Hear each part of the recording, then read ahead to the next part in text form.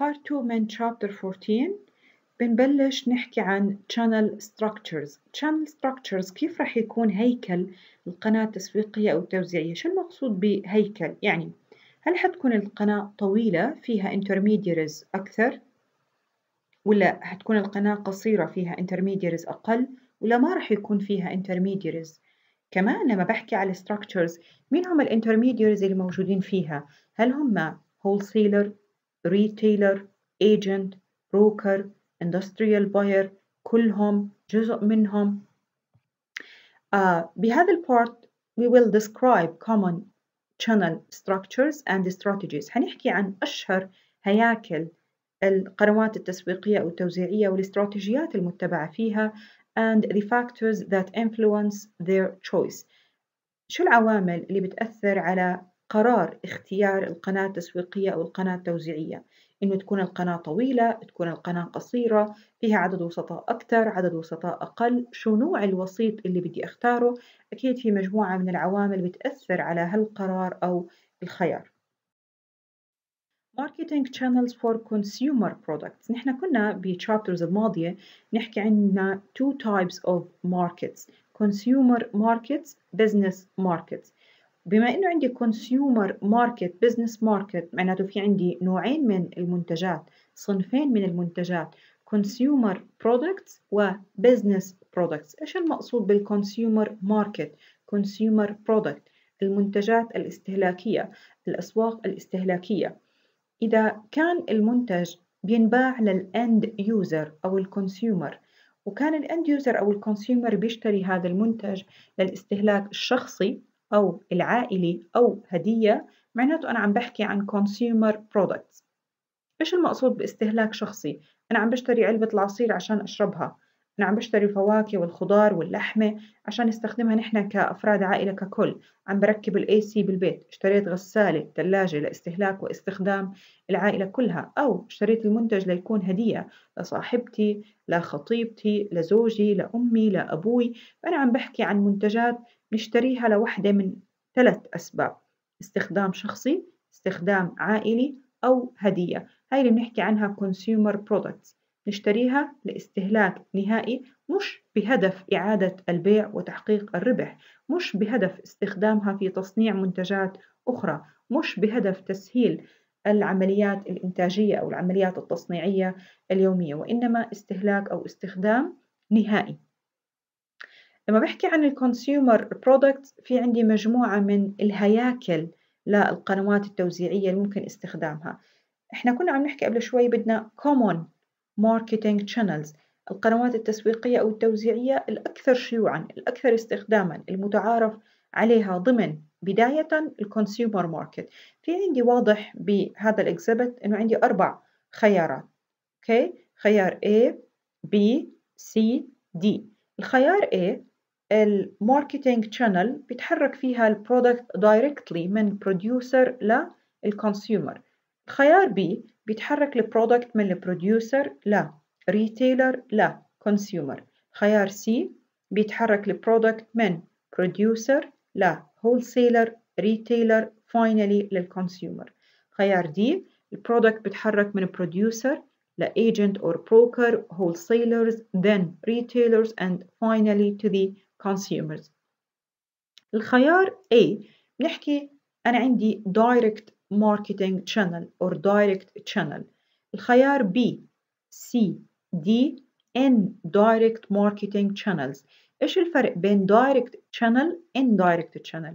direct channel المنتج بينباع مباشرة من producer للconsumer with no intermediaries، ما عندي وسطاء without intermediaries، ما عندي وسيط، المنتج يباع مباشرة زي المخبز ببيع مباشرة الخبز والحلويات وغيرها من المنتجات للكونسيومر، زي كثير من المصانع والمعاصر اللي بتبيع زيت الزيتون مباشرة للكونسيومر، المعاصر اللي بتبيع مباشرة طحينية للكونسيومر أو الأند يوزر، المزارع اللي ببيع مباشرة الخضار والفواكه للكونسيومر بدون وجود وسطاء. وهاي الحالة الأكثر شيوعاً بالكونسيومر ماركت أو الكونسيومر برودكتس. إذا كان السوق استهلاكي أو المنتجات استهلاكية consumer products بنعتمد أكثر هاي الحالة أرجع أأكد أو أرجع أصحح الخطأ. في حالة الكونسيومر برودكتس أو الكونسيومر ماركتس هاي الحالة الأقل شيوعاً، الأقل استخداماً.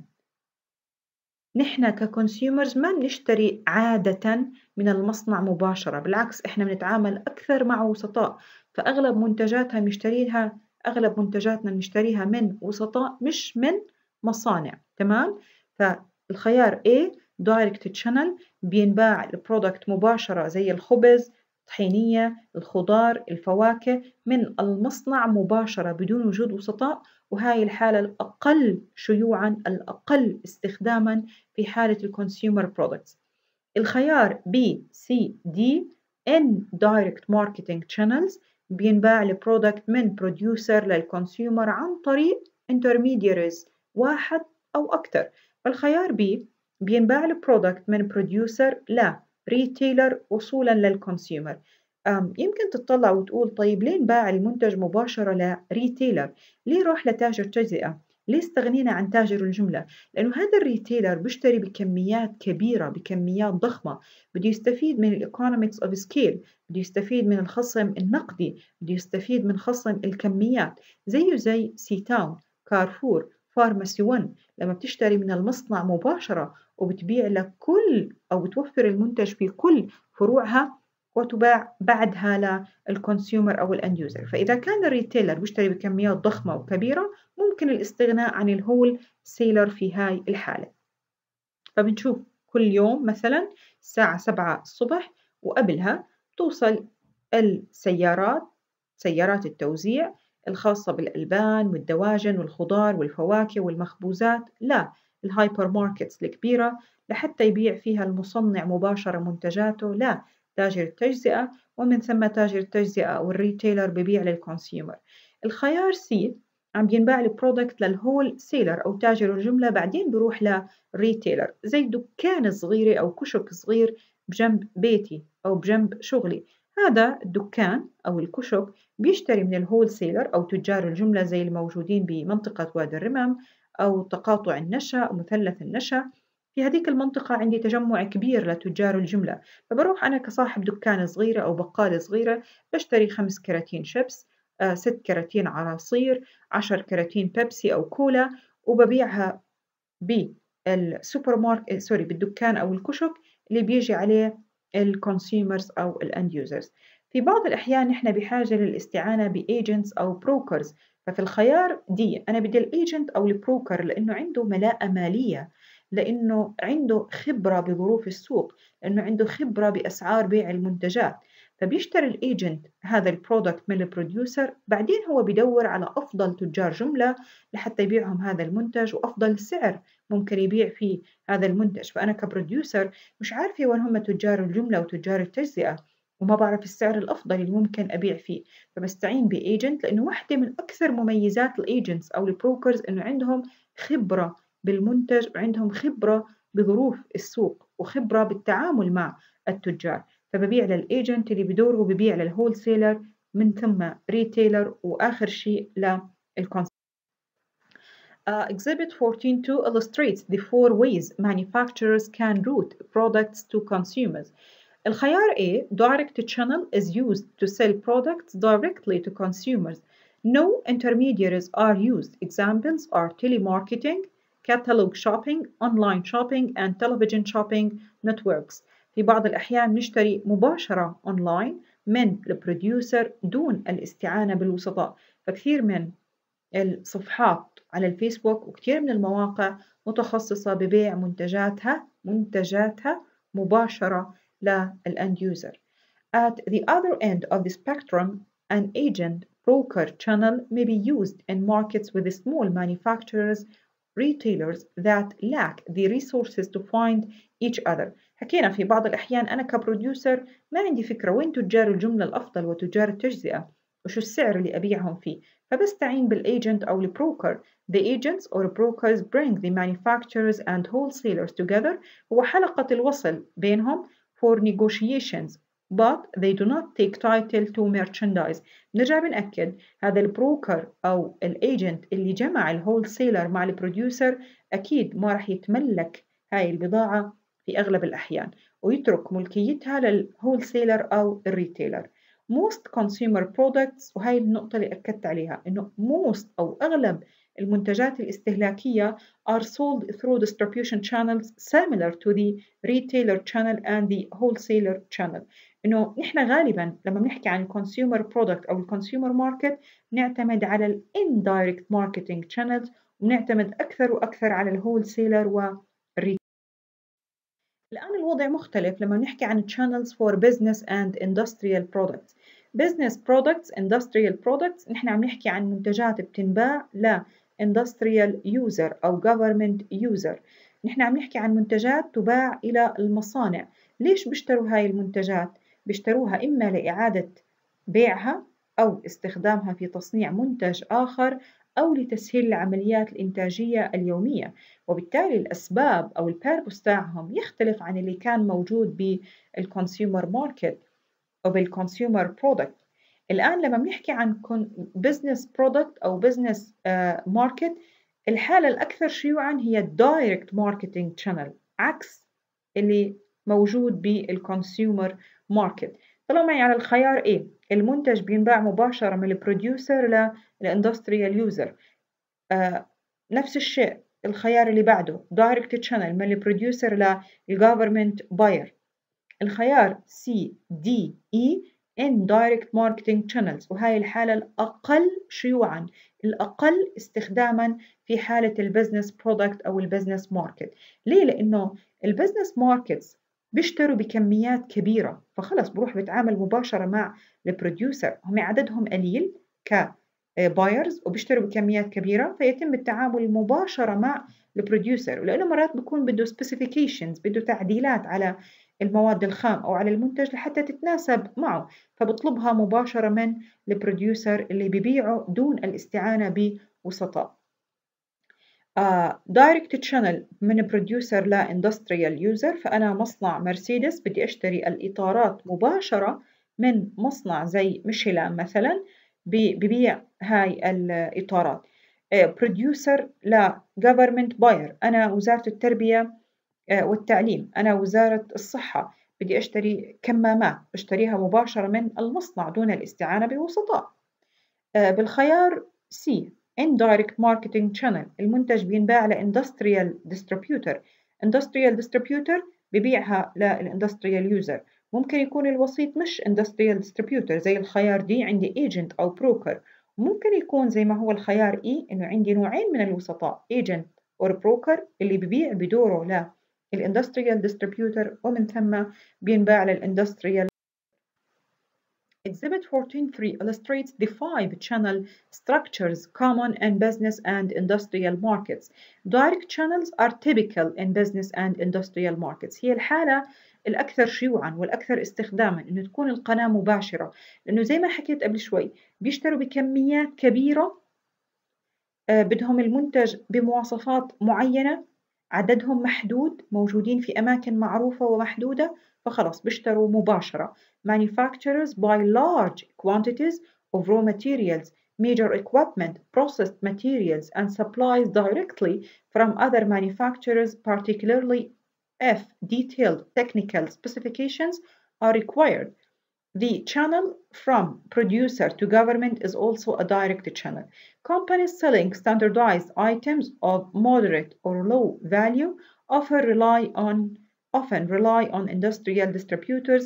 Industrial distributors are wholesalers and the channel members that buy and take title to products. بيدخل الاندستريال distributors كنوع من أنواع الوسطاء. هو بيشتري هاي المنتجات وبتملك هاي المنتجات أو بنقل ملكيتها لإله ومن ثم ببيعها للإندستريال. Alternative channel arrangements لما بنحكي عن أنواع أو أشكال القنوات التسويقية أو القنوات التوزيعية في كم هائل من البدائل كم هائل من الخيارات من بينها dual or multiple distribution, non-traditional channels or strategic channel alliances. خلينا نعرف شو المقصود منهم. Usually, a producer employs several different or alternative channels, which includes multiple channels, non-traditional channels, and strategic channel alliances. أنا كبروديوسر عندي كم هائل من الخيارات من القنوات التسويقية أو التوزيعية اللي ممكن أختار من بينها أو أختارها كلها. Dual channels، إيش المقصود بالدول أو double channels؟ Two or more channels selected is called dual or multiple distribution. Dual distribution systems differ from single channel systems and managers should recognize those differences. التوزيع الثنائي أو التوزيع المزدوج شو معناها؟ إنه أنا كبروديوسر ممكن أختار تنتين أو أكثر من القنوات التسويقية أو القنوات التوزيعية، فتكون عندي قناة مباشرة أبيع فيها أنا مباشرة زي مخابز السفرة، أبيع مباشرة من المخبز للإند يوزر، وعندي قناة تانية ببيع فيها indirectly، فأنا بوفر المخبوزات والحلويات بكوزمو، ومن كوزمو أو سي تاون أو كارفور تنباع للإند يوزر، فصار عندي two channels، واحدة فيهم دايركت ببيع للإند يوزر من المخبز مباشرة، واحدة فيها indirect ببيع عن طريق ريتيلر، فبروح على سوبر ماركت بجنب بيتي بشوف عنده مخبوزات السفرة، بشوف عنده مخبوزات جواد. Non-traditional channels including the internet and mail order channels help differentiate a firm's product from the competition. استخدام قنوات التسويق أو التوزيع الغير تقليدية، لأنه قنوات التوزيع إنه أستخدم تاجر جملة، تاجر تجزئة، وكيل، كلها مشهورة ومعروفة وتقليدية. نخرج عن المألوف ونستخدم الإنترنت كنون تراديشنال channels كطريقة ووسيلة نميز نفسنا فيها عن المنافسين. فبقول لك المنتج مش بالضرورة تيجي وتشتريه من عنا مباشرة، لا، نحن بنبيعك إياه أونلاين. هي البنوك هلا عم بتقول لك تقدر تاخذ قرض واستعانوا بالإنترنت، تقدر تفتح حساب واستعانوا بالإنترنت والأبليكيشنز الخاصة فيهم. Strategic channel alliances producers use another manufacturer's already established channel.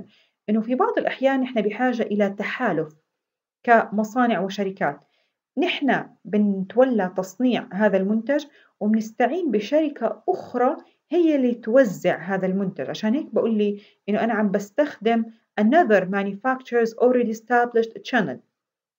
فأنا كمصنع للألبان عندي تصنيع لمختلف أنواع الألبان والأجبان، لكن ما عندي خبرة بالتوزيع، بستعين بمصنع آخر بمصنع آخر هو اللي بتولى توزيع هذا المنتج، بعمل معه هذا التحالف. أحيانا بيكون التحالف بالتوزيع، أحيانا بالترويج، أحيانا بالتصنيع. Factors affecting channel choice. Before choosing a marketing channel, supply chain managers must analyze several factors which often interact. These factors can be grouped as market factors, product factors, and producer factors. An explanation follows. أي قناة أختار؟ أنا consumer أو ضمن consumer market أو business market، بس السؤال هل تكون direct channel ولا indirect؟ إذا كانت indirect تكون طويلة وفيها وسطاء أكثر، ولا تكون عدد الوسطاء فيها محدود؟ في مجموعة من العوامل بتحدد هيكل القناة وشكل القناة. هاي العوامل جزء منها إلها علاقة بالماركت، جزء منها إلها علاقة بالبرودكت، جزء منها إلها علاقة بالبروديوسر. خلينا نمر على كل واحدة من هاي العوامل.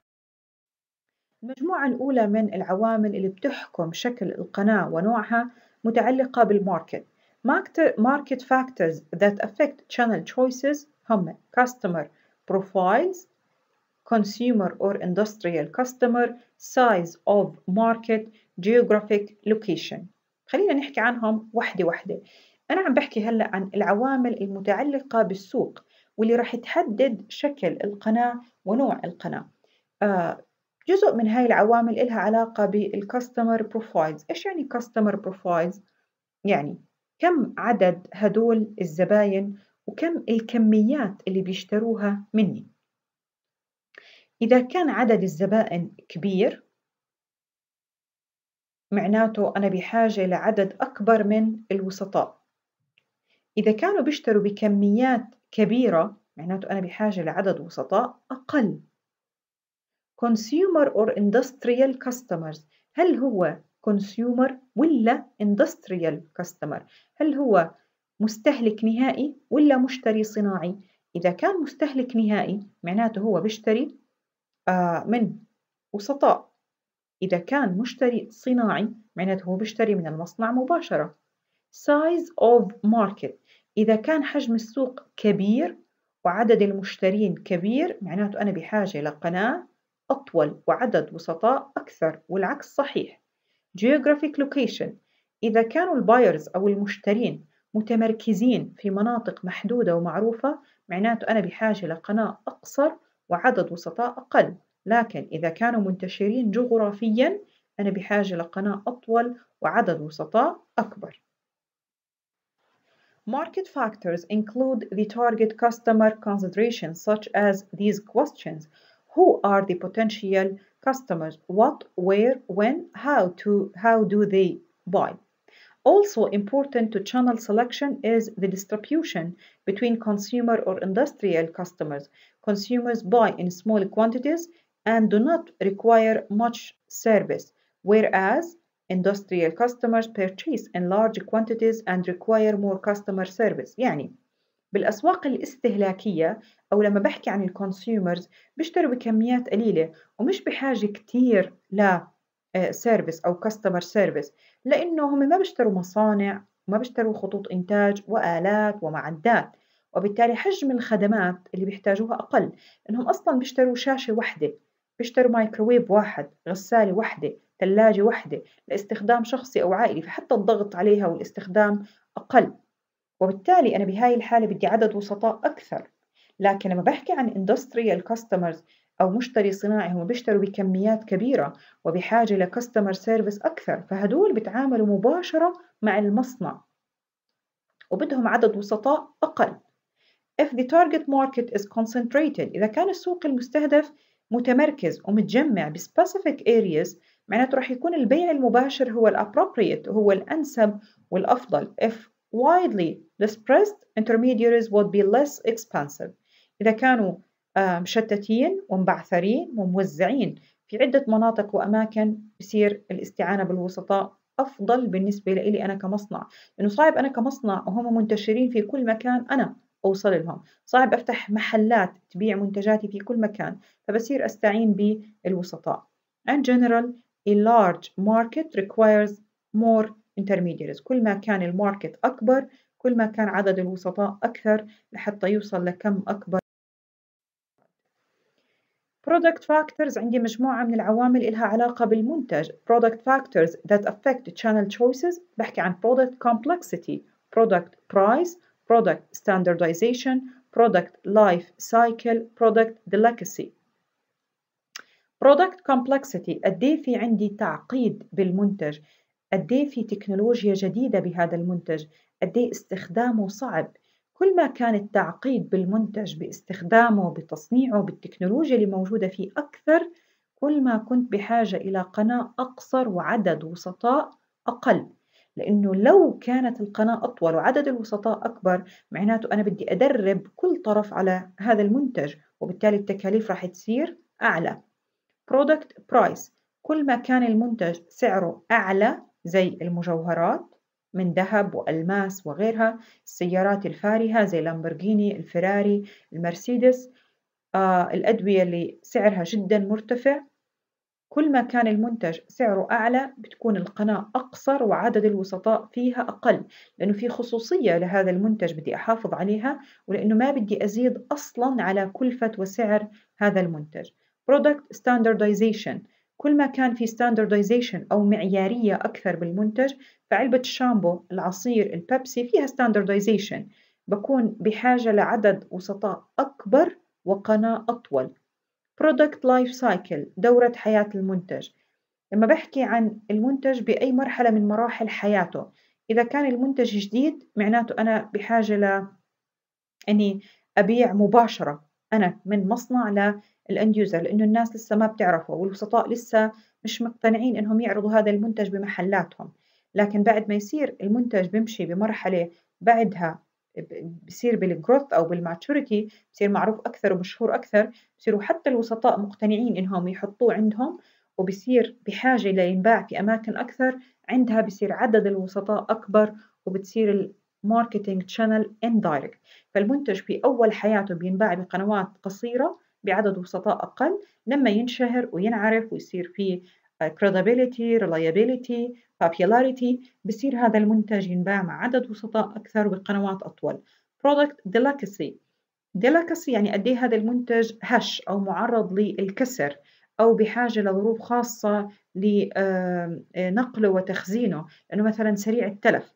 إذا كان المنتج سريع الكسر سريع التلف بتصير القناة أقصر وعدد الوسطاء فيها أقل، زي الخضار، الفواكه، الزجاج وغيرها من الورود، الجرايد. هاي بدي المنتجات فيها يكون النقل أسرع، وإن كان الجرايد أو الورد exception لما بحكي عن delicacy.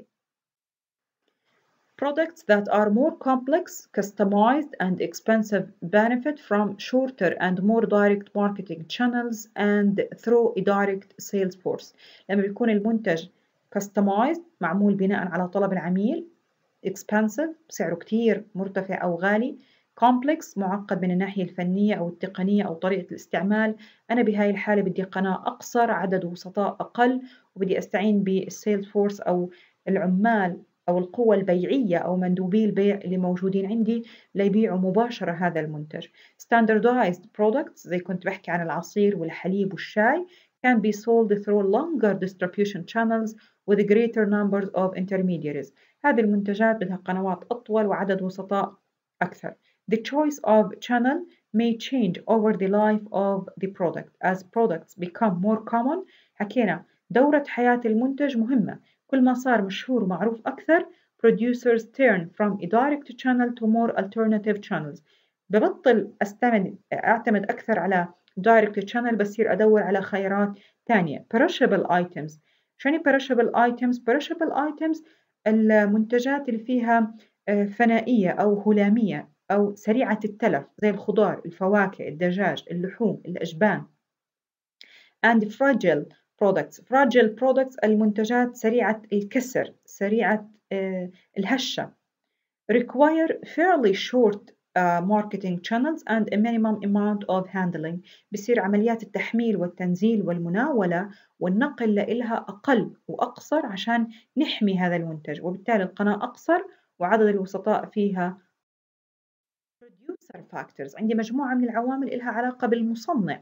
producer factors that affect channel choices. producer resources, number of product lines, desire for channel control. producer resources أنا كمصنع هل عندي resources financial و non financial؟ هل عندي قدرة مالية وهل عندي خبرة بالتوزيع؟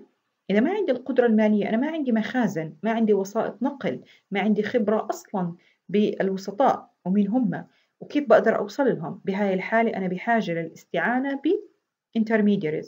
number of product lines. كل ما كان عندي product lines أكثر ما إلهم علاقة ببعض بصير بحاجة للوسطاء والوكلاء أكثر. إذا كانت البرودكت لاينز عنديها محدودة وقليلة وإلهم علاقة ببعض بتصير الحاجة للوسطاء أقل وعدد وسطاء أقل. desire for channel control. يعني في بعض الأحيان أنا كبروديوسر ما عندي رغبة أصلا بالسيطرة على عمليات التوزيع، بحب أترك موضوع التوزيع لطرف آخر هو اللي يسيطر على توزيع ونقل وتخزين المنتج، فبهاي الحالة بستعين ب producers with larger financial, managerial and marketing resources are able to use more direct channels.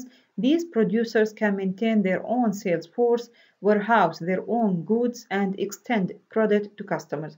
خلص أما أنا عندي موارد وخبرات تسويقية، إدارية، مالية، بخلي التوزيع مباشرة عن طريق القنوات التابعة لإلي والقوى البيعية التابعة لإلي، المحلات التابعة والمملوكة لإلي دون الاستعانة بالوسطاء. Producers with several products in a related area choose channels that are more direct and sales expenses can be spread over more products. لما بيكون عندي خطوط إنتاج عددها محدود وإلهم علاقة ببعض بصير عدد الوسطاء أقل وبقدر إني أبيع مباشرة منتجاتي. A producer's desire to control pricing, positioning, brand image and customer support may avoid channels in which discount retailers are present. Furthermore, manufacturers of upscale products may sell only in expensive stores to maintain an image of exclusivity.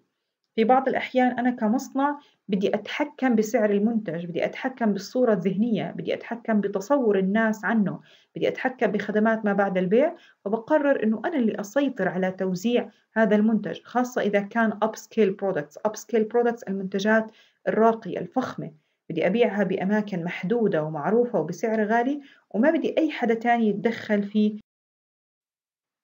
آخر موضوع بchapter 14 levels of distribution intensity. الكثافة التوزيعية، التغطية التوزيعية. يعني السؤال، هل أبيع المنتج في كل مكان ويكون متوفر في كل مكان، ولا أبيعه بمكان وحيد وحصري، ولا أبيعه بمكان محدود أو بعدد محدود من الأماكن؟ وبالتالي أنا عندي 3 خيارات، قد إيه بدي أغطي ضمن التوزيع. الخيار الأول intensive distribution، التوزيع المكثف، a form of distribution aimed at having a product available in every outlet. التوزيع المكثف يعني أو الشامل، إنه أنا بدي أبيع هذا المنتج وأوفره في كل مكان. فبدي كوكاكولا في كل مكان، بدي العصير في كل مكان، الشاي في كل مكان، الملح، السكر. هلأ الخيار اللي خليني أحكي عكسه والإكستريم exclusive distribution، التوزيع الوحيد أو الحصري، اللي هو رقم 3 قدامكم. exclusive التوزيع الوحيد أو الحصري، a form of distribution that established one or a few dealers within a given area. يباع المنتج في مكان وحيد وحصري، زي بيجي بيحكي لك الوكيل الوحيد والحصري لسيارات فورد بالأردن، الوكيل الوحيد والحصري لساعات كذا بالأردن، الوكيل الوحيد والحصري لنظارات كذا بالأردن. زي آيكيا بالأردن موجودة بمكان واحد بفرع واحد. هلأ إما ببيع المنتج في كل مكان زي الكولا وشاي ليبتون وطحين الغزالين، أو ببيع هذا المنتج طحين الغزال، أو ببيع هذا المنتج في مكان وحيد وحصري زي منتجات آيكيا، زي وكيل فورد بالأردن.